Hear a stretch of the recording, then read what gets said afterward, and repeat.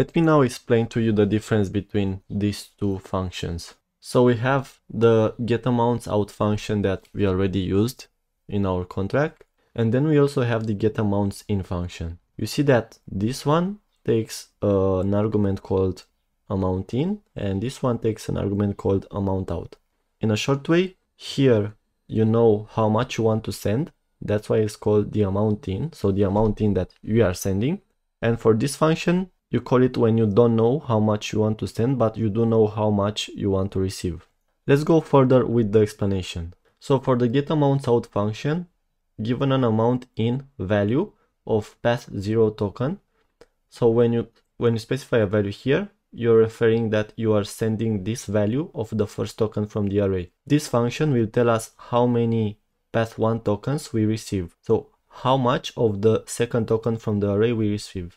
Then for the getAmountsIn function, given an AmountOut value of path1 token, so the value that you specify here is related to the second token from the array. This function will tell us how many path0 tokens we receive. An example for the getAmountsOut function will be this one.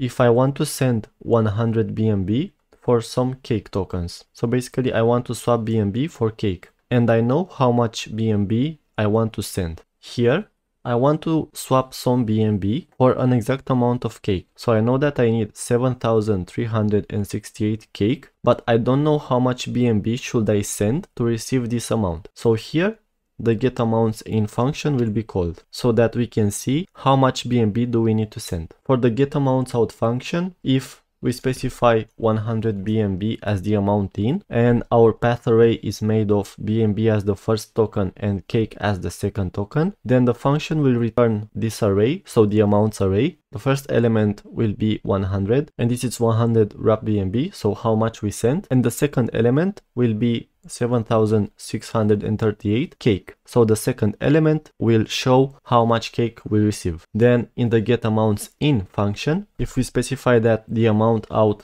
argument is this number of cake, and the path array will be made by wrap BNB being the first element and cake being the second element, then the function will return the same thing. We return 100 BNB and this number of cake. Even though they are returning the same thing, we are giving the function different values, because here you are providing it a value of 100, which is the AmountIn, because you know how much BNB you want to send.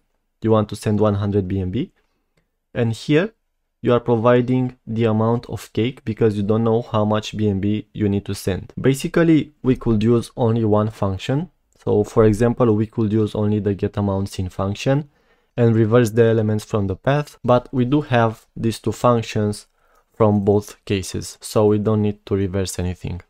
A Pancakeswap example of these two functions will be if a user comes to the Pancakeswap UI and he has two tokens. Here I have with and cake. So let's say for the first case that I want to swap with for some cake tokens. What I will do is go here, type an exact amount of with that I want to send. So I want to send 100 with tokens, and then the getAmountsOut function is being run, and it calculated that the amount of token out that I will get is this one right here. For the second case, the user will go on the second input, so on the cake input, and he will type 100 here.